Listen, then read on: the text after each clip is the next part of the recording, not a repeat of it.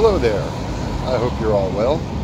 My name is Jerome, and I, somehow, I think, for the most part, am the sane realist. The Burrito Project continues on. The success question mark, quote unquote, of it continues to grow. I am unsure. I feel kind of honestly traumatized at this point. We did 3 burrito runs this week. We've been doing 2 a week pretty much, and we're getting to know some of these people. We're starting to see the same faces again and again. Some families, homeless families. The level of human tragedy and depravity and absolute suffering it's almost more than my soul can take at times. I just, thank God for my wife. She's pretty much the anchor that I have right now, which is keeping me sane. Because the amount of,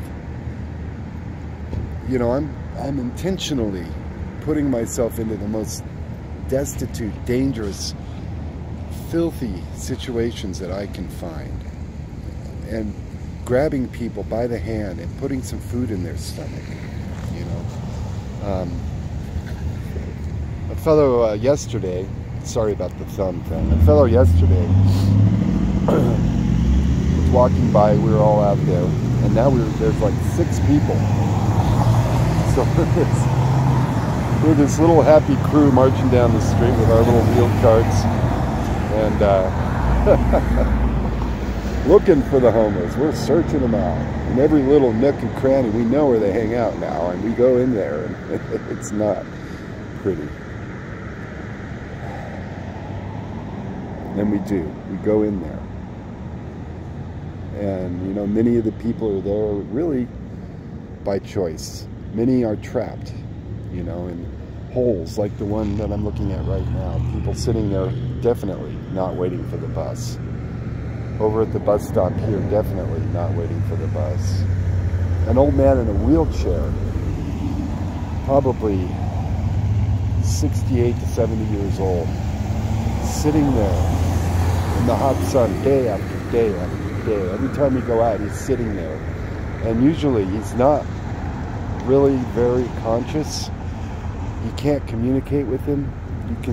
What I end up doing is I leave a burrito on the thing of his chair, and it gets eaten. He eats it. But, man. I woke up this morning, and the lives of all these people struck me. The family with 3 little children, one of them in a stroller, sitting at this bus stop right over here day after day. Everybody filthy, the children filthy, hopeless.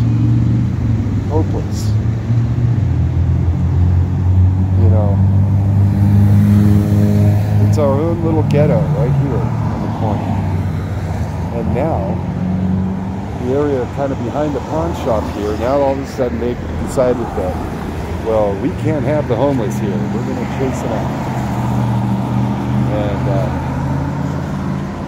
And so here comes my wife on the bus. That's good.